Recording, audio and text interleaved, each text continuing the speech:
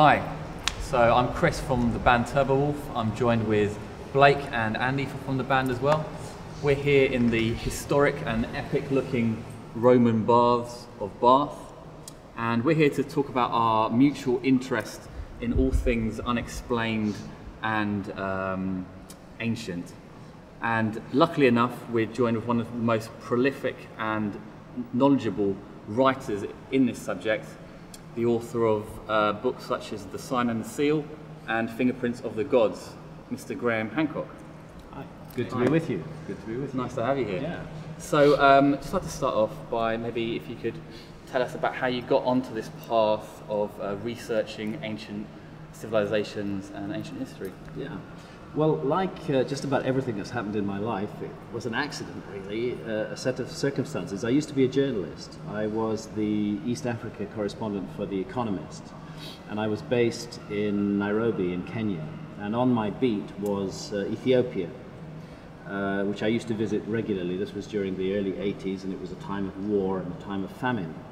And during these cataclysmic events, I found myself in an ancient city in northern Ethiopia called Aksum, in the grounds of a cathedral, a very ancient Christian cathedral called St. Mary of Zion, in which there's a little chapel. And in front of that chapel, I met a monk who wouldn't let me go inside.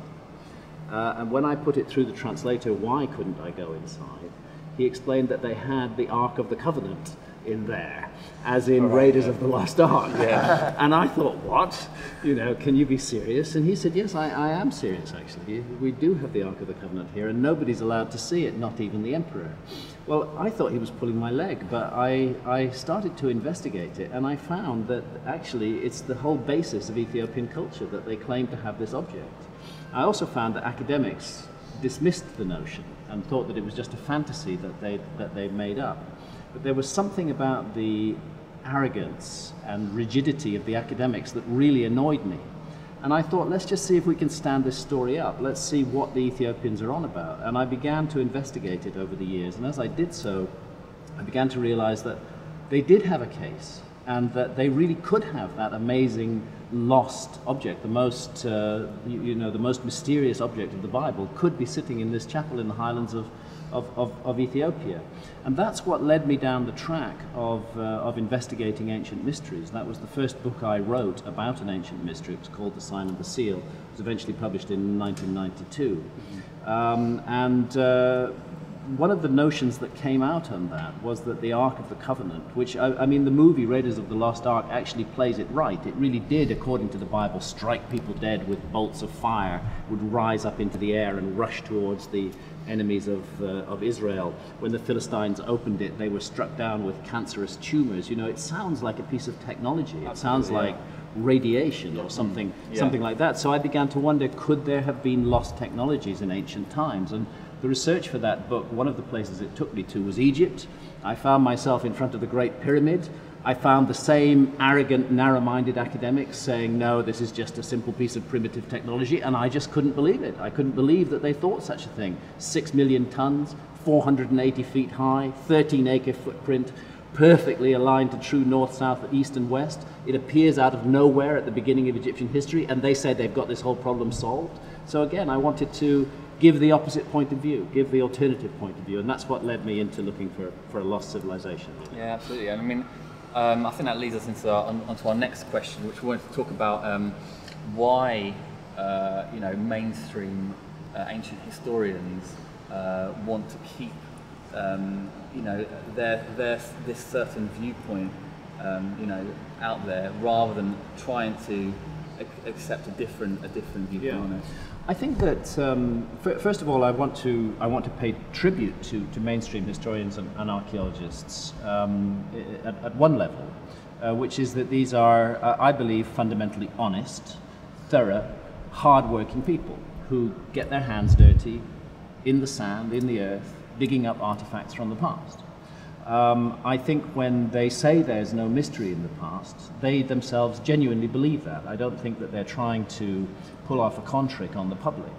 But I do think that, that they are locked into a particular mindset, and that mindset is the evolutionary mindset that sees our society as the apex and the pinnacle of the human story, a sort of evolutionary process, you know, from primitive cavemen through a gradual development into agriculture, and then down into Roman times, the Greeks and the Middle Ages, and finally, you know, the Enlightenment and the beginning of science and the coming of our majestic high-tech civilization. So it's supposed to be a story of slow evolution.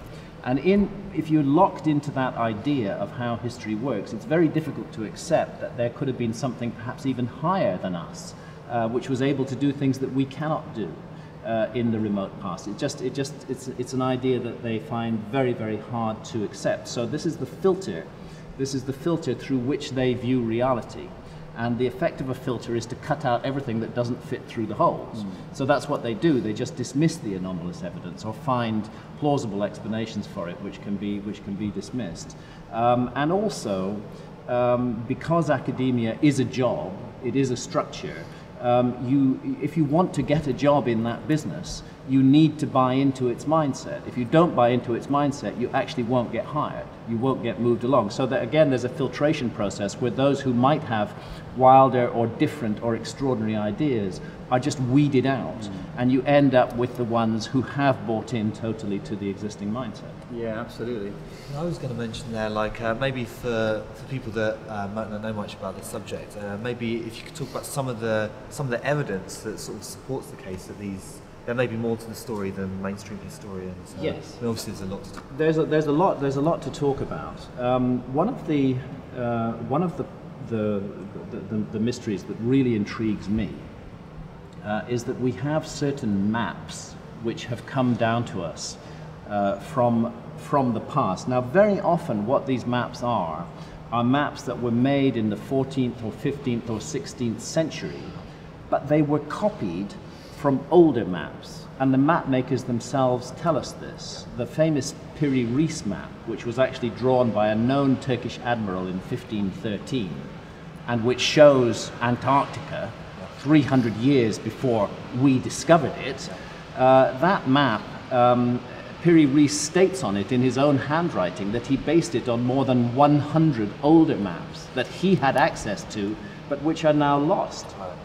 And he suggested that those maps had come down to him from the Library of Alexandria, that they had been removed from that library before it was burnt in ancient times. So the suggestion is that he had access to an archive of maps now lost, which were the main features of which were incorporated in the map that he created, and other maps. The famous map maker Mercator was another who copied from ancient maps, and Orontius Phineas as well. And what these maps all have in common is, first of all, fantastically accurate latitudes and longitudes. Now, longitude, I won't go into the technical details, but longitude is something that's very difficult to do. And until our culture cracked the problem of longitude by inventing chronometers, watches, clocks that could keep accurate time at sea, our ships were constantly bashing into coastlines that they didn't expect were going to be there because they were too far east or west of where they thought they were. Yeah. So it's really the late 1700s that we get the science to begin to make accurate longitudes on maps. And yet in these much older maps, which in turn are based on even older lost maps, we find spot-on accurate longitudes. This is a huge problem. Secondly, we find Antarctica on lots of these maps, and it's just a fact of our history that Western civilization did not discover Antarctica until 1818. So what's it doing accurately drawn on a map from 1500 copied from an even older lost map? Is it not also Antarctica underneath the ice? Is And that it's right? underneath the ice. And again, some of the maps actually show the subglacial topography of Antarctica, as though those maps were originally made when Antarctica was not ice covered. This is a huge problem for history. It's a very difficult problem to explain, and I've never seen mainstream academics satisfactorily deal with this problem. And what I found, having done a great deal of research into this, and in fact worked with some mainstream academics, there's a chap called Glenn Milne at the University of Durham in the north of England, whose team are the leading specialists in the issue of sea level rise.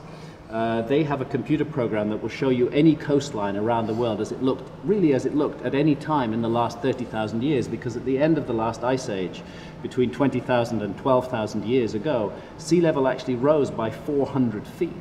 You know, and enormous areas of land were swallowed by the sea. So the world of 20,000 years ago looked totally different from the world of today. And the alarming thing is, on some of these ancient maps, is that they spot on accurately conform with how we know the coastlines looked 20 or 15,000 years ago. Right. Wow. So again, the suggestion is that, you know, to create those maps, first of all, the technology to have accurate longitudes, and secondly, the infrastructure to explore the world. That they had ships that could explore the entire globe, and even very difficult to reach places like Antarctica, and that this may have been as much as 15,000 or more years ago. This is extremely disturbing to the mainstream view of history.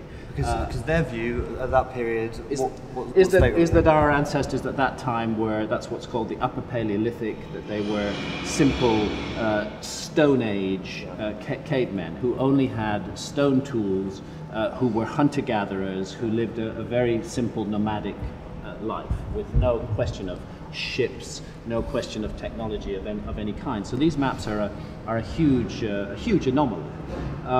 The Great Pyramid of Egypt, the last surviving wonder of the ancient world, and indeed the whole majestic complex on the Giza Plateau is in itself another piece of in-your-face evidence that is just being ignored at the moment. And again, we have one or two mainstream academics who've come out of the cupboard and said they actually do have problems with the official dating. And one of those is Professor Robert Schoch at the University of Boston, who has looked at the erosion patterns on the body of the Great Sphinx. The Great Sphinx is supposed to be 4,500 years old, 2,500 BC, if you accept the mainstream chronology. Yeah. But Schoch's work on the erosion patterns suggests that it was exposed at some point in its history to thousands of years of extremely heavy rainfall. Right. And the study of paleoclimatology is pretty good these days, and we know that the climate in Giza has been the same as it is now for at least 5,000 years. Right. And that means that the Sphinx has to be a lot older than that. And in fact, you need to go back 9,000 or 10,000 years to what's called the Neolithic subpluvial to get the kind of heavy rains at Giza which could have caused that erosion on the Sphinx. And that only tells us that the Sphinx was already there 9,000 or 10,000 years ago. Yeah. It doesn't really say how long it was there before that. Yeah. You know, so the Sphinx is a problem.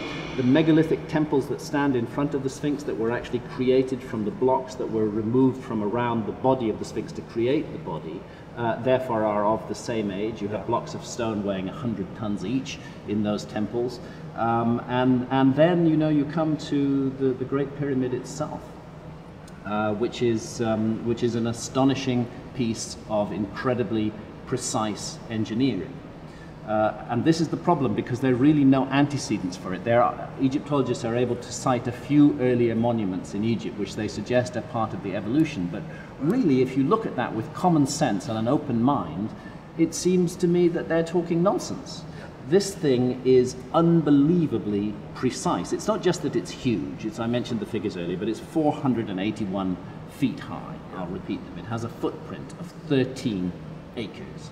It consists of 6 million blocks of stone, and it is aligned to true north within just 3/60ths of a single degree. Yeah. I mean, that is almost atomic clock precision on a monument of that scale. Yeah.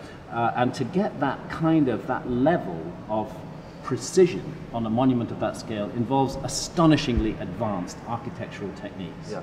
And it doesn't fit at all with the minimal evidence of evolution that Egyptologists are able to bring to the table. So again, I can't help feeling something's missing from the story.